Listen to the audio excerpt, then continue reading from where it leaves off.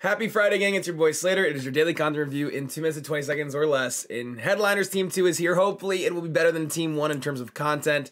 Salah, Cancelo, Kimmich, and I need to go back out and look at that later. But obviously, Ramsdale's in that too, right? Ramsdale's going to be in both teams as a part of the mistake that they made with Team 1. We also have a headline. Ooh, that's a big card. Headliner Zakaria. Really good objectives. Felipe Anderson, Zakaria. Those are two super usable, fun objectives for EA to drop. Zakaria is a super usable player in this game. Obviously, his links aren't great, so he needs to be in a Bundesliga side or surrounded by icons. But with an 87 pace, 81 passing, 81 dribbling, DM, right? I mean, this guy is a super legit card. You need to do it in Headliners Challenge. This is 5 goals with crosses. That will probably be your nightmare. There's always one thing in the objectives when it comes to a player like that or Felipe Anderson that's kind of like the tough thing to do, and that will be the tough one for that. We're also going to have a video after this video is posted on YouTube. I'll go through every single player in the team and tell you what I think of the cards. We have Dimitri Payet with a position change too. He's usually a left wing card. Now he's a center forward. 4-star, French, Ligue 1, so very linkable. He's high, medium work rates.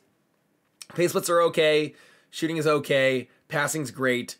Dribbling is actually not as good as I would expect it. He needs some upgrades. He doesn't look as good as I would have expected. Flair and outside the foot shot trade. Hopefully he's cheap.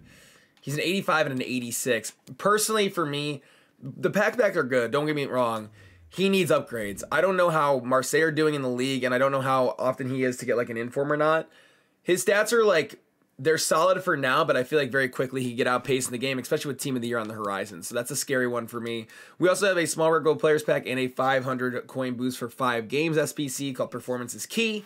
And this particular SBC is 65 overall, 85 chem. So silver rares, once again, could go up, as well as bronze rares of good nations as well. We have Chivas Esports kit, the Nina Chanel Abney kit as well. And I believe that is your content for the day. Let me see if I can get a real quick glimpse of this team in item releases. And the answer to that is absolutely not. If you enjoyed the video, I'll post a video here with the team. Hit that like button, subscribe if you're new. We'll catch you for a video tomorrow. Peace.